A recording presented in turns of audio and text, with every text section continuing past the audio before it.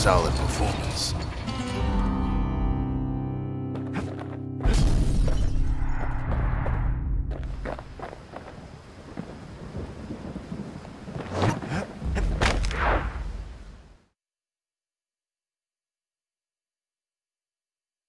He returns with some of the materials we need. Ain't always much to say.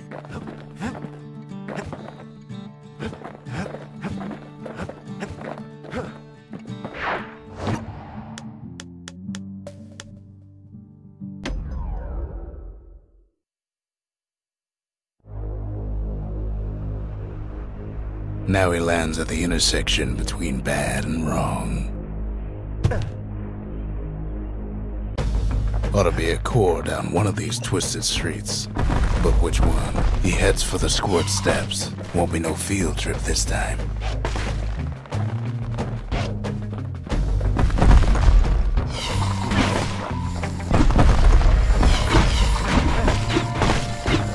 Keeps telling himself he better watch his step.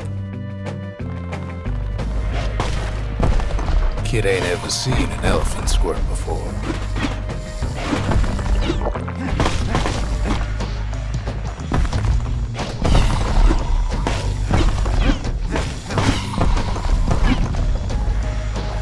Hopes he'll never see one again.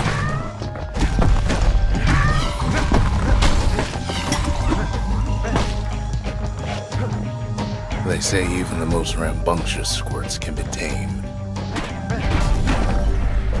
No sign of the core here. At least the kid got something for his trouble. Squirts don't make the best of friends, but they can be useful in a pinch. Scumbag can digest just about anything. Except for this. It's quick for slicing and light enough to throw.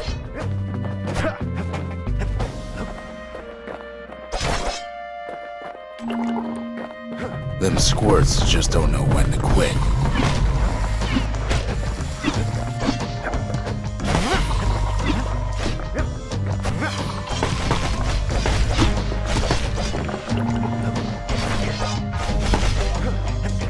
Up north is where the gas fella foreman used to live, tending to his flock.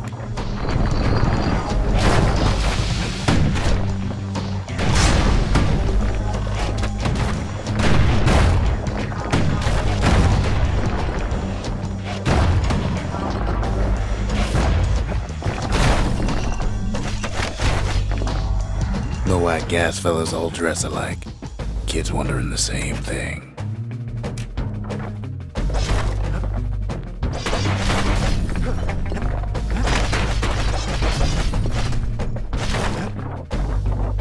And there it is, but it's locked down tight in an alloy cage.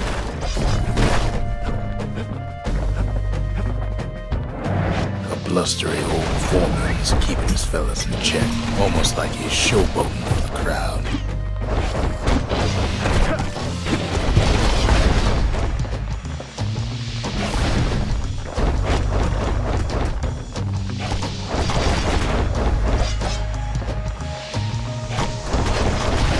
And now there's a new marshal in town.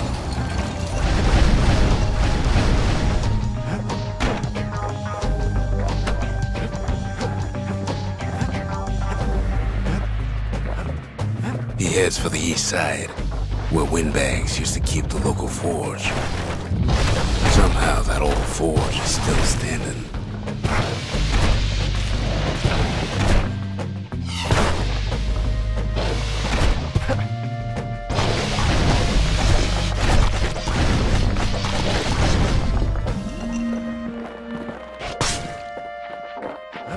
Inside the forge, Key can fine-tune those instruments of his.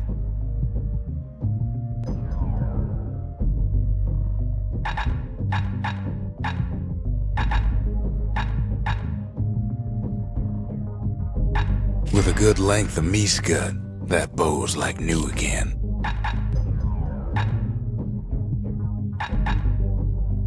Kid's lifelong friends looking fit to keep on fighting.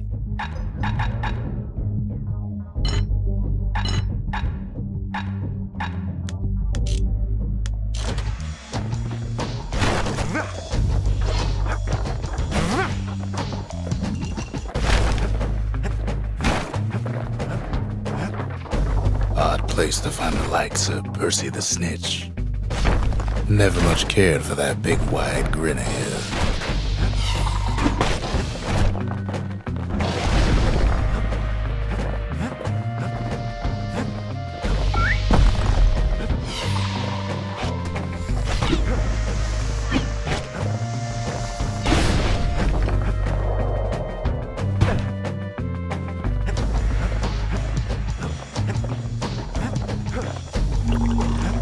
He heads for the biggest dump in town, Scumbag Alley.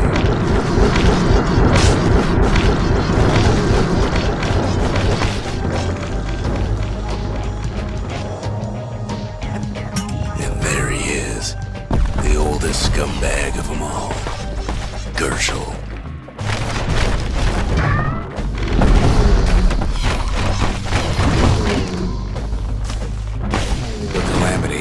Much for Rahll's sunny disposition.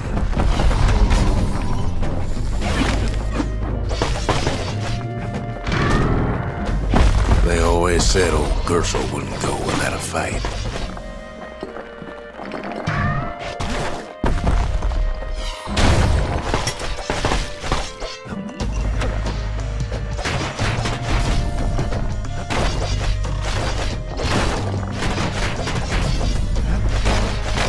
The rest of the path is gone for good, and his city crest won't bring it back.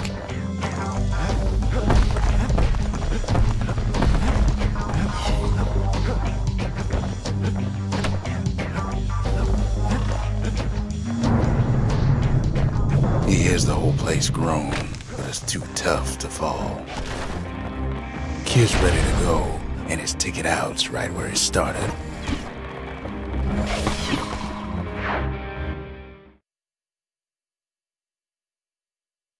He comes back, just like I knew he would.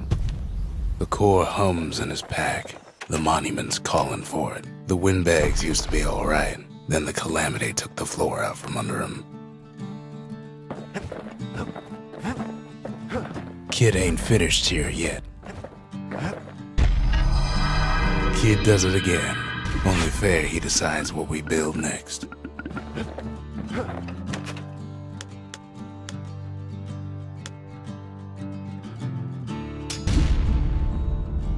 The Bastion's a place of peace, but we can hold our own if we have to.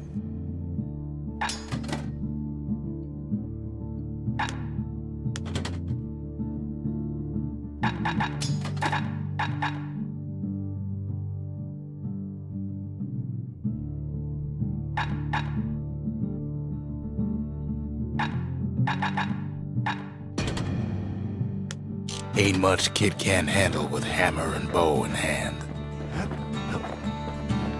Picked up traces of other cores while the kid was out.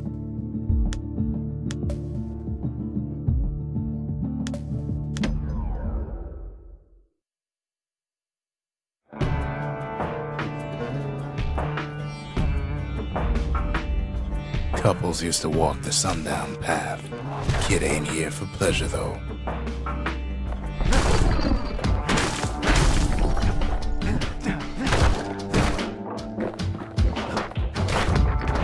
But then,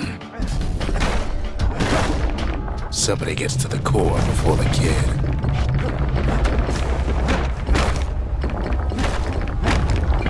The floor starts giving way under the lightest step. A single panic squirt could bring the whole place down. Fragments of the old world rain from the sky.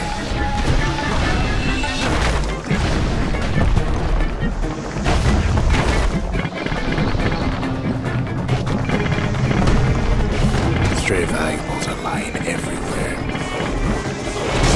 Kid thinks twice about risking his hide for them. Well, the path ain't exactly open to visitors no more. Security's all fired up.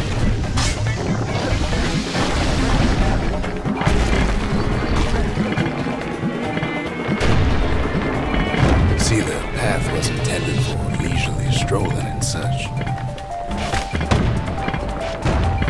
Not so much for noise and tomfoolery.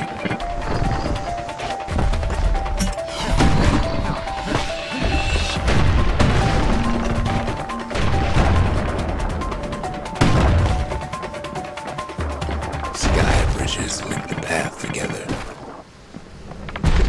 Quick and careful is the only way to go. One of them bridges whips the kid along.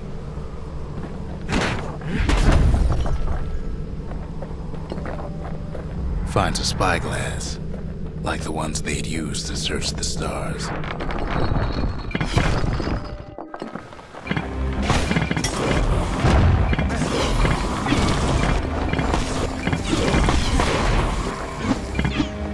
The calamity changed everything, even where the wind blows.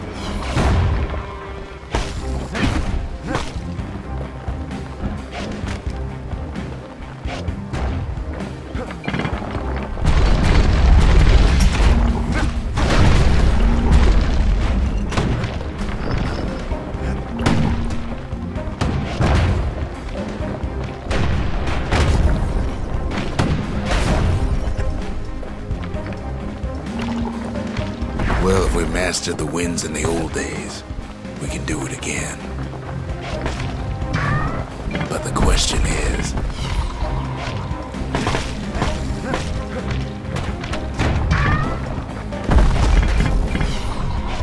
who else could have taken the core?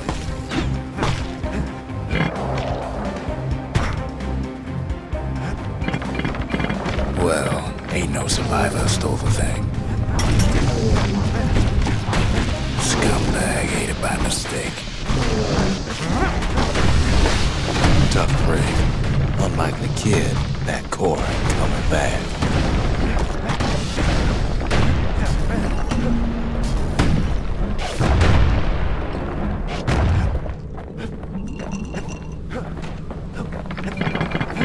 No, they used to ship live munitions down the path.